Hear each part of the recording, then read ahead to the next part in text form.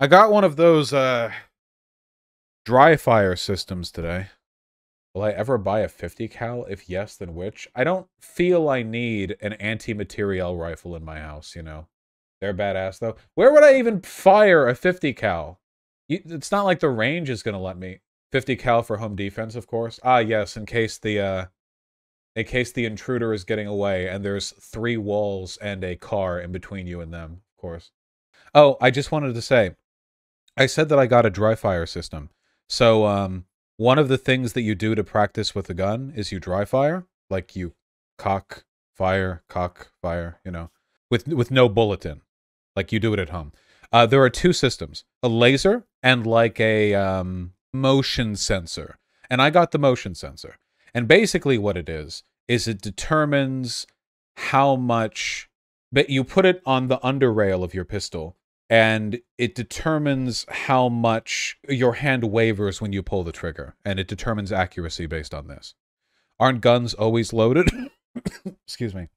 And it goes without saying, of course, if you're dry firing a firearm, please look into it to make sure that it's not loaded, blah, blah. I might also get a laser system and see which one I like more. Donate more to ensure that I can get more useless gun paraphernalia. Wait, I also need a dry fire mag so I can repeat fire over and over. Okay, here's the thing. Here's what's fucking me up, guys. Okay?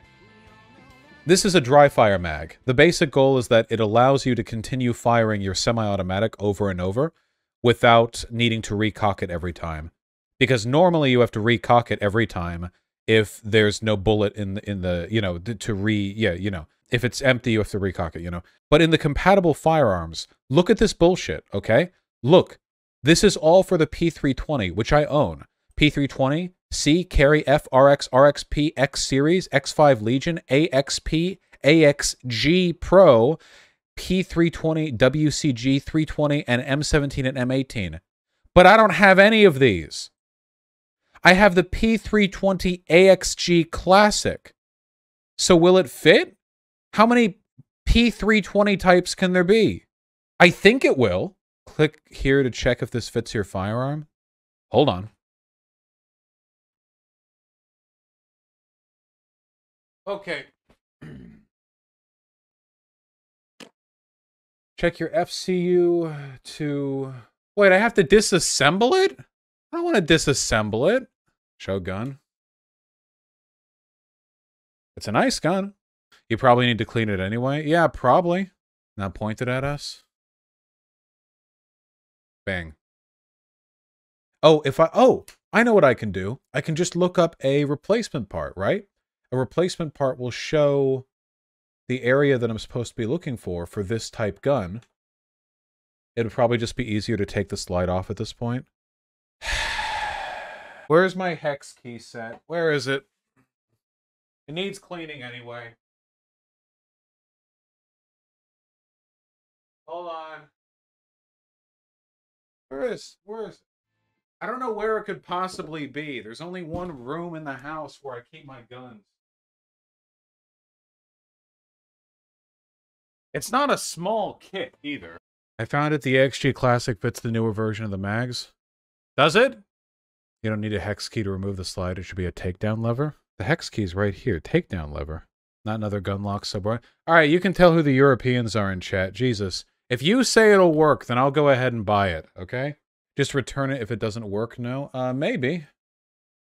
I believe this is a bicontinental issue. Oh, you babies. Let me buy it.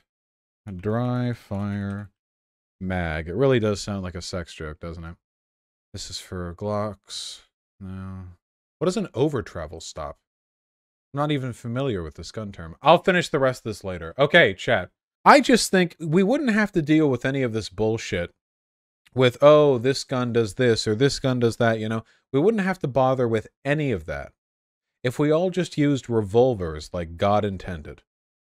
You know how easy it is to clean a revolver? You know how many jams you get using a revolver? Return to tradition. That's what I'm saying. Revolver? Wait, is it revolver? Sorry, revolver. I've always got pussy on the mind. Revolver. Revolvers can have tons of shit going wrong with them.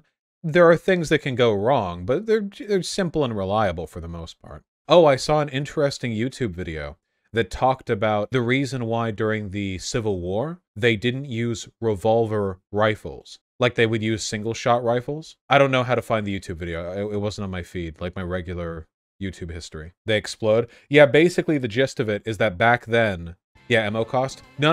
It was way scarier than that. It was way scarier than that. So basically back then, even with revolvers, there would be... You'd have the little, like, lead ball, and you'd have, like, the powder cap.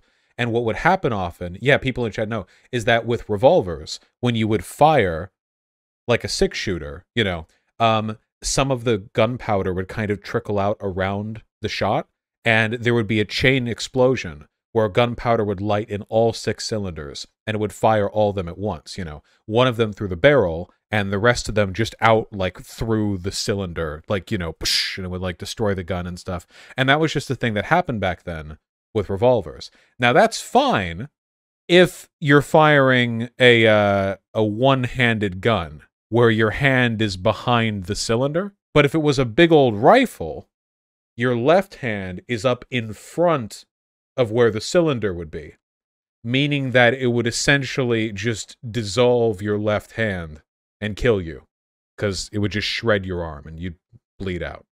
And that's why they didn't do it. Oh, it was actually a YouTube short. In the American Civil War, why wasn't revolver technology used in rifles? Well, my friend, that's just it. It was. The thing that you can see behind me here is the Colt Model 1855 cap and ball revolving rifle. Which just the sheer aesthetic of it is just, it looks so good. It does look nice. The unfortunate reality was that this thing was a goddamn death trap. You see, by this point in history, cap and ball revolvers were effectively standard. And you're right, being able to fire multiple shots rapidly is a great advantage for a weapon. So the thought with this weapon was to take the revolver and just elongate it, turn it into a rifle. But here is where it became a death trap. You see, cap and ball technology was used before you had cartridges. So in order to load the weapon, you needed to use a percussion cap, gunpowder, and an actual ball, hence the cap and ball. The problem was that some of the gunpowder might be loose and then around the cylinder of the gun. This could cause a weapon to experience chain fire in which all rounds would be fired at once, and if your hand is up here when the rifle experiences chain fire, that is going to rip you apart. In the American Civil War, why was... So yeah, that'd be bad.